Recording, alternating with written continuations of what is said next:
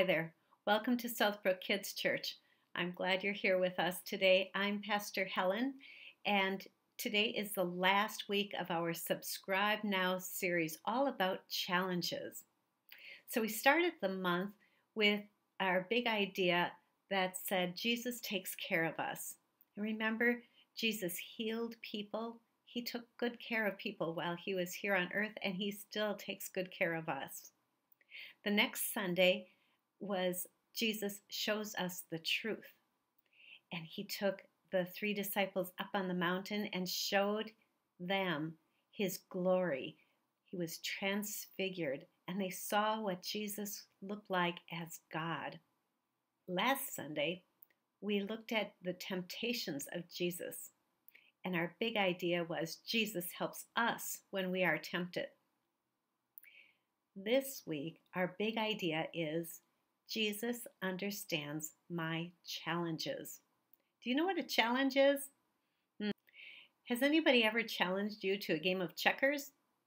Or have you been challenged to do your very best at something? Or have you been challenged by a test at school? To be challenged means to be invited or called to take part in a championship or a contest of some sort, or a competition. So we are going to learn about all kinds of challenges that Jesus can help us with. Let's read from the Bible. We're going to read from Mark chapter 8, starting at verse 31. Mark 8:31. Go ahead, pause it, and get your Bible, and then we'll read together. The title of this section in my Bible is Jesus Predicts His Death. Do you know what a prediction is?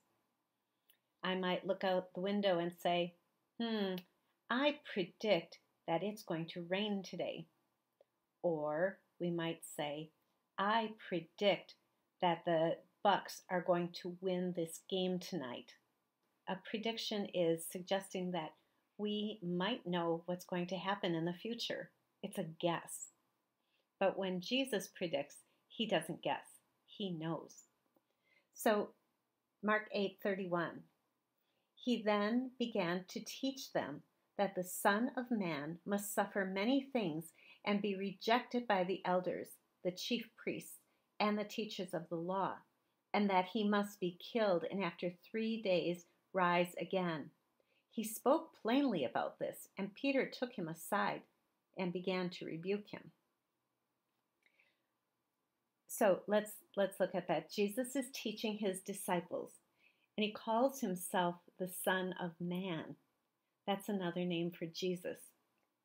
And he said he was going to have to suffer from the leaders of their people, and that he was going to be killed.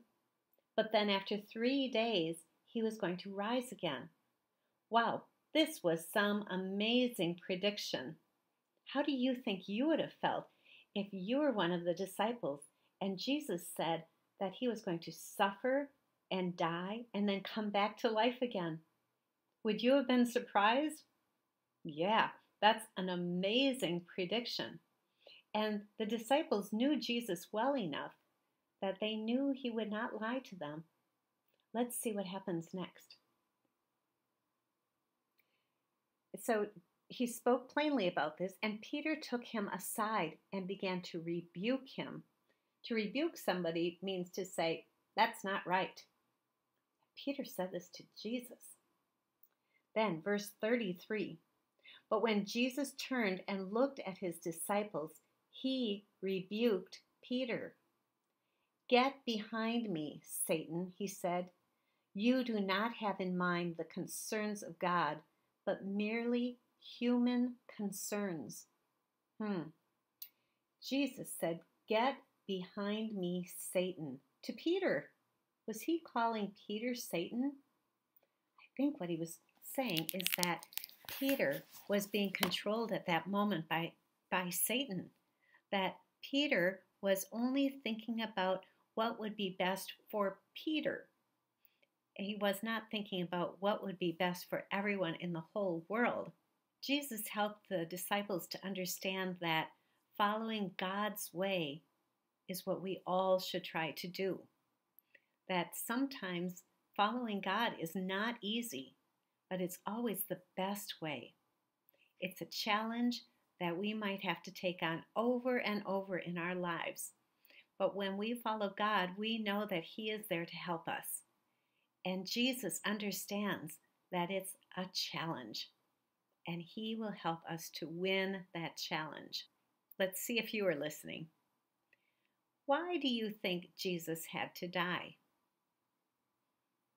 Jesus died for our sins, didn't He? He had to die so that we could be forgiven and have eternal life.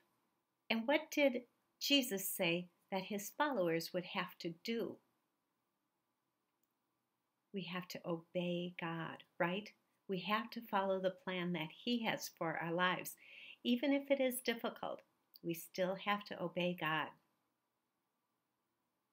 So in verse 33, it says, "You do not have in mind the concerns of God, but merely human concerns."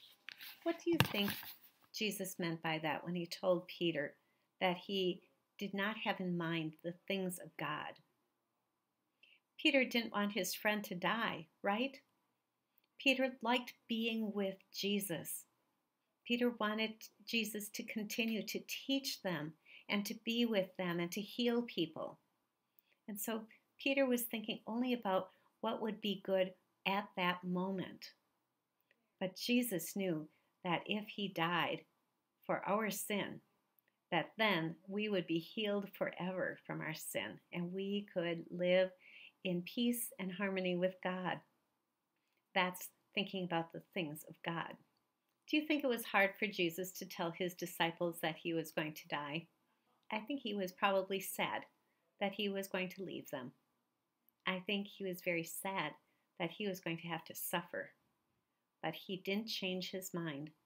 He followed the plan that God the Father and God the Son and God the Holy Spirit had decided from the beginning of earth, and that He would follow that plan. I have a challenge for you. Do you know anybody who's going through a challenging time? Sometimes our older relatives can't leave their homes. They have to stay inside and they can't see anybody because of COVID. That would be a challenge, right? Some of our friends might be having trouble with school being online. That would be a challenge. Maybe some of your friends are sick, or maybe you know somebody who is very sad because they know somebody who has died. What could you do to help these people? We know that Jesus understands our challenges, and He also asks us to understand the challenges that our friends are going through. Maybe you could write a note to somebody that is going through a hard challenge right now. Or maybe you could call somebody. Maybe, if you're able to, you could go and visit somebody who's lonesome and just stand outside and wave. There are many things that we can do to help our friends and our neighbors and our relatives, our family, to go through hard times. But the most important thing to remember is that when we go through challenges, Jesus is with us, and He will encourage us and help us and always be there with us. That's some good news. Remember, Jesus understands my challenges. Let's pray. Dear Father, thank you so much for sending Jesus. And Jesus, thank you so much for being willing to go through the plan, to die for our sin, and then to live again so that we can live with you forever. I ask that you would help us this week to see other people who are going through challenges and try to be helpful to them. We ask this in Jesus' name. Amen. Bye, everyone. I hope you have a great week.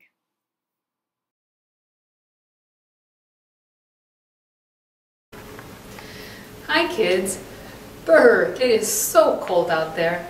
It gives us some time to stay home and maybe have some hot chocolate and learn our memory verse. Which brings me to February's memory verse. It's found in the letter of 1 John. 1 John 5:5. Who is it that has won the battle over the world? Only the person who believes that Jesus is the Son of God. 1 John 5:5.